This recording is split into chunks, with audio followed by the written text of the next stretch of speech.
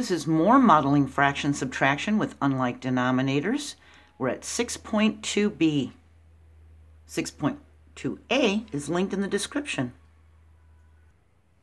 So just like we did with addition, we can use models to subtract fractions that have different denominators. So remember, the top number is the numerator, we have a fraction bar, and the bottom number is the denominator.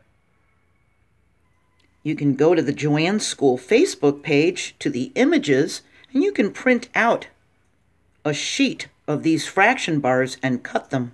Then you can cut the little separate fractions from each other. And the fraction bars are all the same height, going all the way across. Each bar equals one whole. So, as we said in the previous video, here we have a half and a half together, that equals one whole. We have a third, a third, a third, that equals one whole, that's 3/3. And do you see what's happening here? How the numerators and denominators are the same? Well, when they're the same, we know it's equal to one whole. And also, as we mentioned in the previous video, when the numerator and denominator are the same number, the fraction equals 1. Here we have a 3/3, that's 1. We have 3 parts of 3 parts. When the numerator is less than the denominator, like this 1/3, the fraction is less than 1. We only have 1 part out of the 3 parts. When the numerator is greater than the denominator, here the numerator is a 4 and the denominator is a 3, then the fraction is greater than 1. 3/3 would equal 1. We have 4/3. That's more than 1. So, just like when we were doing addition, we've cut our little pieces apart from each other. These 1/3 are separated from each other. We cut them apart, okay? We separated each bar and cut those, and then we cut each separate fraction apart. We can model 3/4 minus 1/8. What we do is we take 3 1/4 pieces, 3/4, and we line it up next to a 1/8 piece.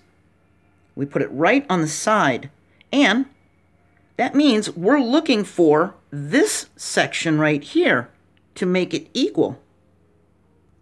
We need to find the fraction pieces that will fill this empty space so that we can find the difference between the 3/4 and that 1/8.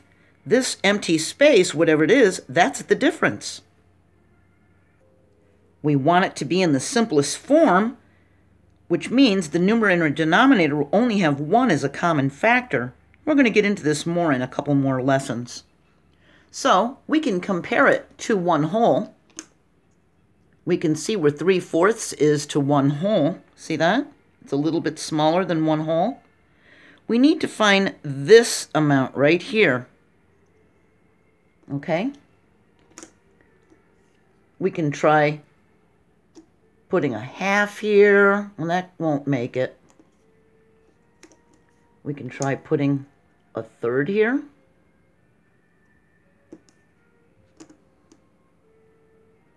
Nope, that's taller than the yellow one. See? We can try 5ths. You can take these models and lay them on the table and try to find ones that will line up perfectly. Nope, the yellow one's taller, so that doesn't work either. So it's not 5ths. We can try 6ths. The easiest thing to do would be to try the 8ths, because that's an 8th. So here we have 1/8 here already, because we're doing this 3/4 minus that 1/8. So let's fill this with 8ths and see what happens. We've got 2, 3, 4, 5. So we have 1, 2, 3, 4, 5, 6 all together. So 6/8 is equal to 3/4. So if we have 3/4 and we take an 1/8 away, it's equal to 5/8. See? So what we did was we compared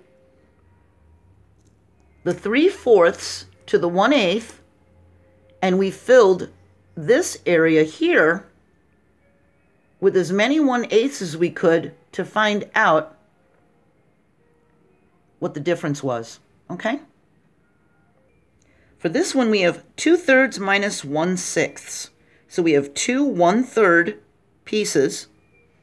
We can compare it to 1/2, if that helps, okay? If that helps you, then do that, okay? We line up our 1/6 piece, make sure they're lined up correctly. We want to find this area right here, this region, to find the difference between 2/3 and that 1/6, okay? We can try adding some 6.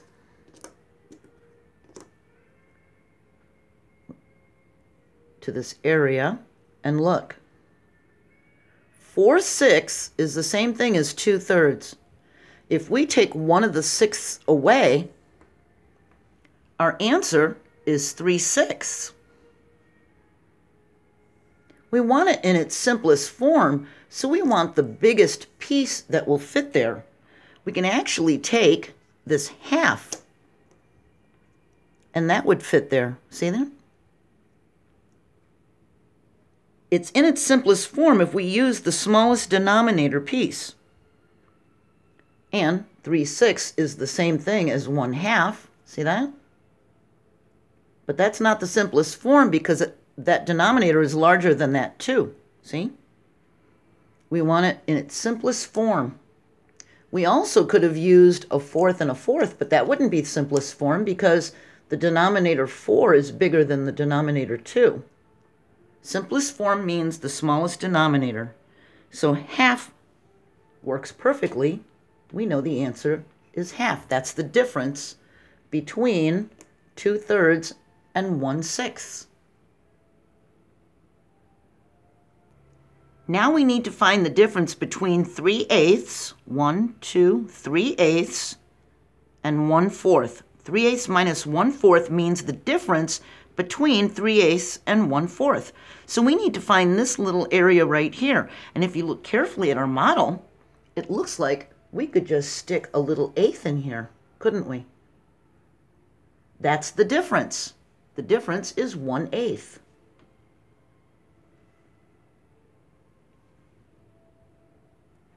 For this problem, we have 3/4 minus 7/12. We need to line up a 3/4, 1, 2, 3/4, and 7/12. 1, 2, 3, 4, 5, 6, 7. So we need to find out what this is. That would be the difference between 3/4 and 7/12. What we can do is add some 12ths if we wanted to. But would that be the simplest form? Because that has a 12 denominator. Let's try to find something that'll fit here that has a smaller denominator. How about 1/5? Would that work? No, that's taller than the yellow ones. That's taller than the 3/4, so it's not a 1/5. How about 1/6? Look at that. That lined up perfectly. So our answer in simplest form would be 1/6. But we could also put 2/12 here, which would be the same thing as 1/6. The problem is that's not in simplest form because the denominator is bigger than the 6. So the 1/6 is the one we would be looking for. For this problem, we have 1/2 minus 3/8. So what we can do is take our 1/8 pieces and stack them up so that they're the same length as a 1/2. And that means we're going to have 8/8. So that's equal to 1/2. Now we can say we have 8/8, take away 3/8. What's the difference between 8/8 and 3/8? Well, we're just missing these 5. 1, 2, 3, 4, 5. See? So 1 minus 3/8 is equal to 8/8 minus 3/8, which is equal to 5/8.